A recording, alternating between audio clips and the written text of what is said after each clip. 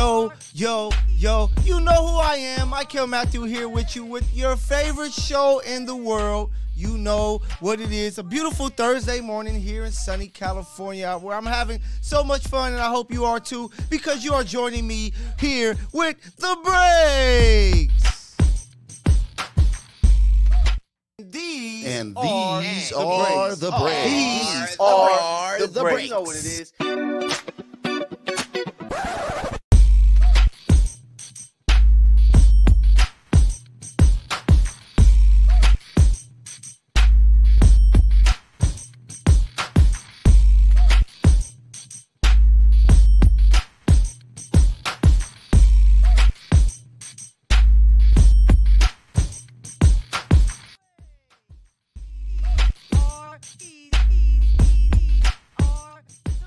I thank you guys for joining me this Thursday morning. I hope you guys are, having a good day and enjoying some sun. We're finally getting some sun in a place we call sunny California, but I'm here to talk some hoops, so it's time for the breakaway report, baby. So we got to talk the Summer League that's going down in extremely hot Las Vegas. I hear they're going to hit 117 at some point this weekend. Crazy. Make sure you guys stay cool out there, and hydrated, please. But the Summer League is going down. I think people's attention is kind of taken away from it because the big names are no longer playing. So let's talk about them. You have Victor Wembanyama, who had played 2 games. First game was kind of a dud. Everybody was like, bust. But he said, shut your mouth. I am Victor. I am the prospect that everybody is saying maybe is the greatest ever. And he showed the whole world exactly what he can do. Scoring 20+, 10 rebounds, a bunch of blocks. This guy is going to come into the league and be one of the best defenders already. And offensively, he is going to figure it out. Hell, the Spurs have to figure it out. They even said, hey, we still not sure exactly how to best use him. So, he played his 2 games, saw what he needs to work on, talked about the speed and the athletes that he's going to be playing with now. So we've seen enough, and we've seen that the guy is going to be great and have a chance to be the Rookie of the Year. Speaking of another guy who has a chance to be the Rookie of the Year, we have to talk about Brandon Miller, the 2nd overall pick with the Hornets. He showed us a lot of PG to his game. So I know he scared a lot of people when he said his GOAT is Paul George. You can see why. It's clearly a guy that he wants to play like. He can knock down shots. He's shown some stuff off the dribble. Of course, we need to see more, but it's only Summer League, guys. Guys are going to get better during the summer and come back ready for the season. A guy that I was excited to see in the summer, Scoot Henderson. The guy is a beast out there on the floor. He played in only 1 game, but he was balling. 15 quick points. He's a hooper. He is a perfect player for this era of guards. You've seen Derrick Rose, Russell Westbrook, Ja Morant. I think he is that next super athletic point guard that is going to have the league waiting to go and watch his games, and so excited to go and see it. So shout out to Scoot. Shout out to the Thompson twins. Amin was able to do his thing the first game, balling out against Scoot, showing us his unique abilities before his ankle injury. His brother is balling as well with the Pistons. I love to see the Thompson twins play well. They are going to be players, if given the opportunity to have a chance to try to compete for the Rookie of the Year. Then it's not just about the rookie guys with Summer League. It's about the 2nd-year, 3rd-year players as well. And I have to shout out to these 2 2nd-year players. Jabari Smith Jr. What he's doing for the Rockets, he has balled out, hit a game winner. He has shown that he has taken his time off seriously. He's like, hell, I'm not about to sit out when I have an opportunity to do something I love, play hoop, and even in front of the national eye. And the guy is having a great summer. I'm so happy that he decided to play. For you guys out there looking to take your game to the next level, show up. Play some Summer League basketball. Show everybody that you got better and play against some of the other rising talent in the league. And that's what Jabari has done. He has looked amazing. It makes you excited as the Rockets when you have, the Thompson coming in. You have Van Fleet coming in. You have Dylan Brooks that, hey, They're young. They got a couple of vets. They have a chance to try to make a run for the playoff spot, and it starts with a guy like Jabari Smith playing in the Summer League and playing well. And, of course, the guy, we have to talk about him. Everybody talks about Victor. Last year, this guy was getting a lot of hype coming in. Drafted by the Oklahoma City Thunder, Chet Holmgren, who last night put up 25 points, 9 rebounds, 5 blocks. He's showing that if he can stay healthy, that he is going to be a nice piece over there with SGA. They have a chance to make a playoff run as well. So keep your eyes out on the Thunder. Keep your eyes out on Chet because he is clearly a baller and he looks like he's healthy. What are your thoughts on the Summer League so far? I love it. The guys are balling. I love to see the young players play. I know we're not watching as much because of the big names are playing, but it's still great basketball being played out there in a very hot Las Vegas. So I got to talk about somebody who's always very hot when it comes to the social media world, Twitter and things like that, Kevin Durant. And I love the fact that KD says, man, I'm a human being just like you. You can go on Twitter and have your rants and go back and forth with people all day. Damn it, though I'm a millionaire, I can do the same thing. And KD, you know, he had Twitter ablaze yesterday as he was going back and forth with people over offense, over defense. And damn it, I believe that he's right. I believe that the game of basketball is about a bucket. You don't get points for blocking shots. You don't get points for steals. You don't get points for a great stop. You get points by putting the ball into the rim and scoring, whether it's layup, dunks, mid-range shots, or three-point shots. The game has always been about a bucket. Of course, defense is going to help you win. You got to stop people because you can't allow people to score more than you do. But if you can't score, you can't win. So that is the game of basketball. When you play 21, for all of us out there who plays casual basketball, it's not about, hey, man, I got 5 straight stops on you, I win. No. Boom. Who was the first to 21 points? So no matter how you play basketball, horse, damn it. Horse is about who can make the shots, not if, oh, I'm going to come block you and get points. It's about scoring the basketball. So I'm siding with you, Kevin Durant. You are 100% right. The game is about getting the buckets. All of the greatest players that we talk about all times,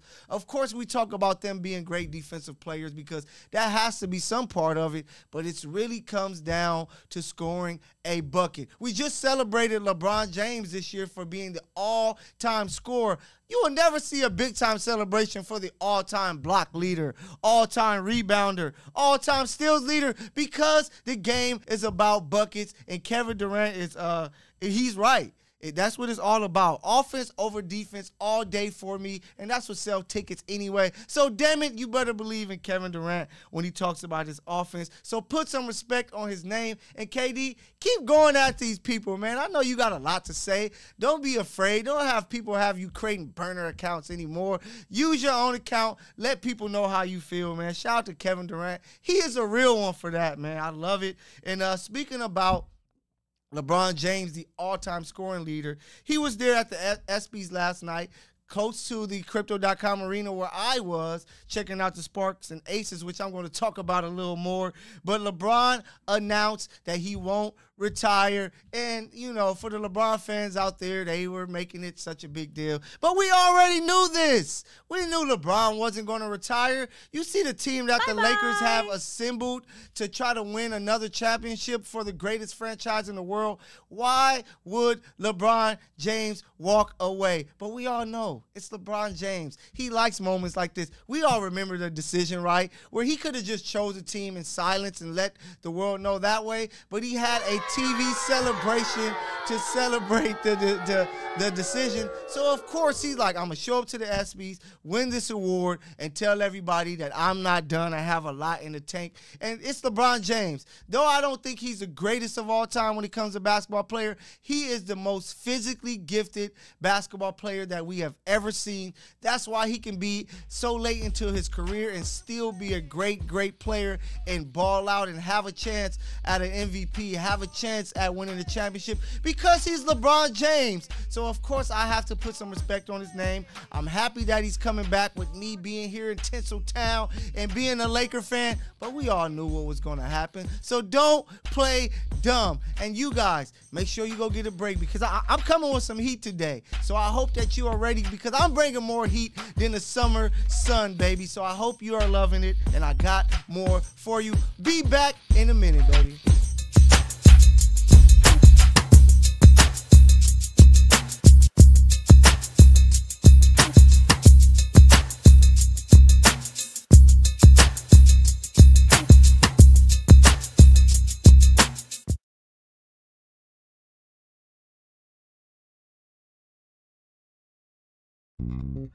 United One Protection Services. With over 30 years of experience, United One Protection Services has more expertise and knowledge than the other security companies combined. Residential, commercial, municipal, or institutional, United One Protection Services does more than just security. We protect your livelihood. United One Protection Services.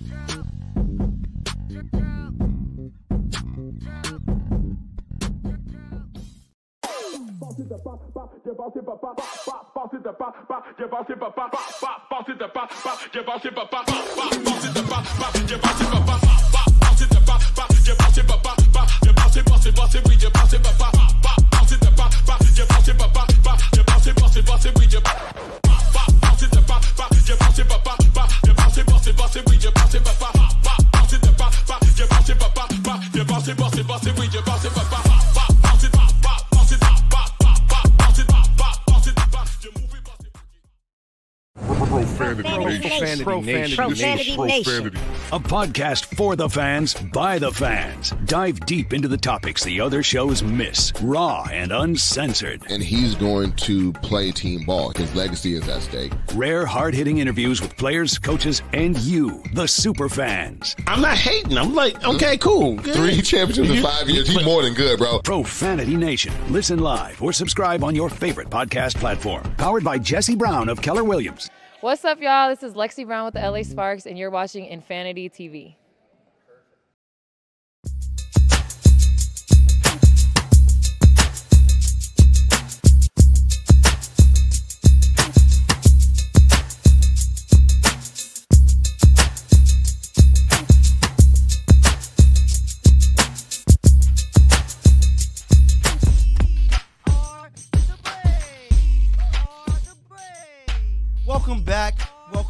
Welcome back. I am here with you, Michael Matthew, here to tell you more about what's the happenings around the sports world and the entertainment world. Of course, I got you covered here at the break. So we left off talking about the greatness of LeBron James, and he will be returning. But we have to talk about something that the NBA is doing that I'm not really a fan of. I guess maybe I have to get used to it. It's a little weird, but we'll see what's going to happen. But if you don't know about the NBA in-season tournament that is going to be set, where the games are going to be played Tuesday and Friday in November, and then at the early part of December, you're going to have your semifinals matchup and your championship. There was multiple groups created, the Western Conference and then the Eastern Conference side, to where these teams are going to face off, and then we're going to get a winner. It's very weird. I'm still trying to figure it out.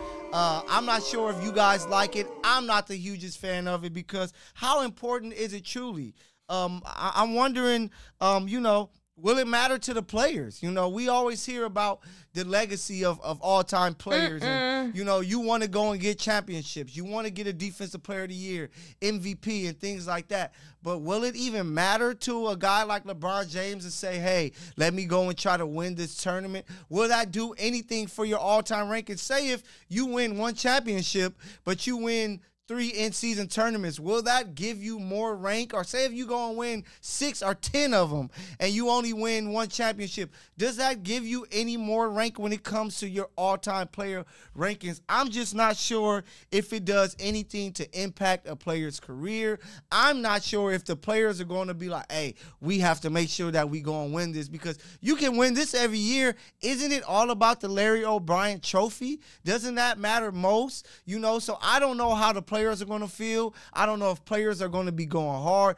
we already see we're in the NBA where guys sit out and don't play games. Are guys not going to care about this in-season tournament? Or is the NBA going to say, your ass better be on the floor, you better be playing in these games, and you better be ready to try to show up and take your team to the semifinals and championship in Las Vegas for this in-season tournament? So I'm just not sure about it. We're going to see with the first season of it if the players care, or are the young teams who know they're not going to win the championship are really going to try to go the hardest so that they can maybe win this and get that feeling of winning something. But I just don't know.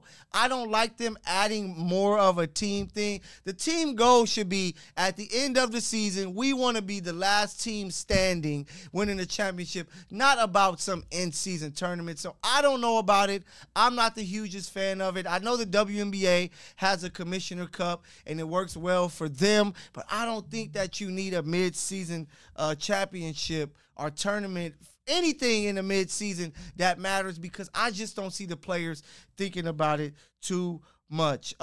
Then I got to shout out the W. I just talked about it. I was in the building, Crypto.com arena. The Las Vegas Aces showed up, and they put a beating on the Los Angeles Sparks, 97-78, 32-15 at the end of the first quarter. Asia had like 16 points. She is the baller, clearly the best player on both ends of the floor. I know Breanna Stewart is challenging her, but it is A'ja Wilson. And I was just sitting back, just seeing how the fans reacted, seeing how, as packed of a house that we've seen in the Crypto.com arena for a Sparks game this year. And it just let me know, and it reminded me that this Las Vegas Aces team is really the WNBA's version of the 90s Bulls and the Big Three Miami Heat with LeBron James, Dwayne Wade, and Chris Bosh. That's the aura that they carry.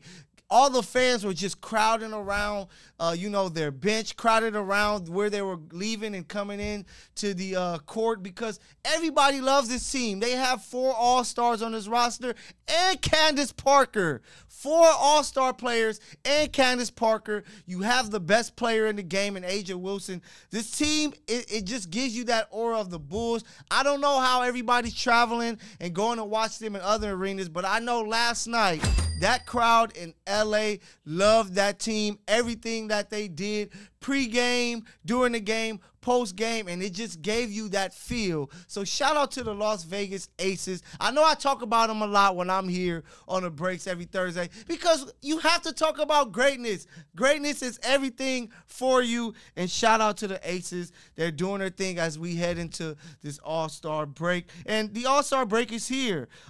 Everybody's going to be tapping in, especially if you're a fan of the W. The ratings have gone up on ESPN, on ABC by like 43% for the game. So shout out to the WNBA. They're doing some things right and trying to get more people to watch. But I have an idea that I wish they would do for the All-Star game. And I hope, you WNBA purists don't be too mad at me. But it's all about fun, right? It's all about doing something new. And I heard Shaq talk about it before, that the only thing that the WNBA game is missing is dunks. So why not try in the WNBA All-Star game that you put the courts, the rims to 9 feet, right? And you see if the ladies can go and dunk and things like that, practices, let them get it through. And let's watch a game of these ladies playing on a shorter rim, and let's see if they can go and get tomahawks and you get poster dunks. I guarantee most of those plays will be at the top of ESPN SportsCenter top 10 plays, and maybe it can be an idea to say, hey, maybe this is what we can do to take our game even further to another level, because I know basketball is a very serious thing. You have people's legacies and careers and names created off the sports, but it's still a game, and it's entertainment, and people want to be excited. So if people can see big-time dunks from these ladies because the court is a foot shorter, I think it's something that you have to explore. So I would love to see them do it in an All-Star game, because it will be big time to see some big-time dunks. Can you imagine on a fast break, A'ja Wilson with a big-time dunk? Can you imagine Brittany Griner dunking on a few bodies under the court? It will be big time. So WNBA, try it out. Kathy, if you hear me, Miss Commissioner, Give it a try. Think about it. Start it off in practice and carry it over to the All-Star game, because excitement is what brings people's eyes and ears to your game, and that will be great, baby. So, hey, before we get out of here for another break it or leave it time, the NBA flopping rule is here. As you know, there are going to be technical fouls for people flopping, so I'm so happy for it. You breaking it or leaving it, we better leave this here, because I'm tired of this damn flopping and all of these people trying to take away this pure game of basketball, because it's starting to look like soccer out there, and you don't want the game of basketball to look like soccer at all. So I love the fact that this flopping rule is in place. Do you like it? Do you love it? Do you break it or do you leave it? Let me know down below in the comments. But hey, I'm giving you guys another chance to get you some more water, get some more popcorn, because like I said, I am bringing you that fire today, and I will see you again after this next break, baby. What's up, y'all? It's your girl, Chanel Gwimike, and you're watching Infanity Television. Boom.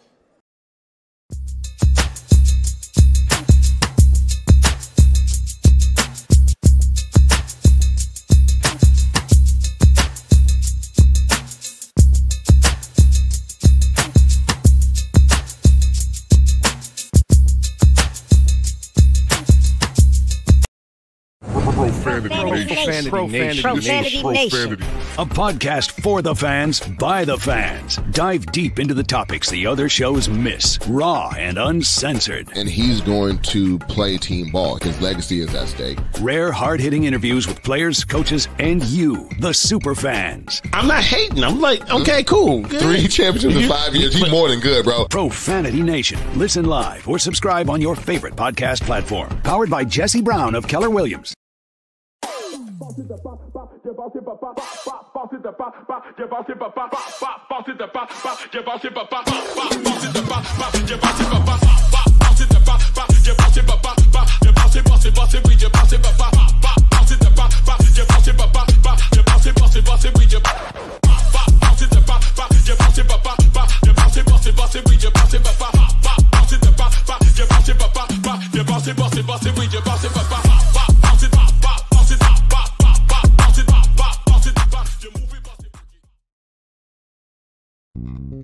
United One Protection Services. With over 30 years of experience, United One Protection Services has more expertise and knowledge than the other security companies combined.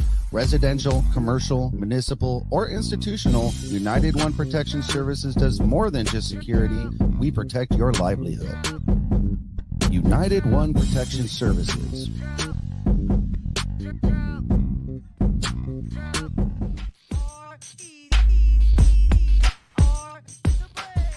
Welcome back. I'm not done yet. I got some more fire for you, baby. So you know I'm taking you from the hardwood to the gridiron, because you know I have to, because football is the biggest sport in America, and we can't deny that. So here for the NFL breakdown, I'm starting you off.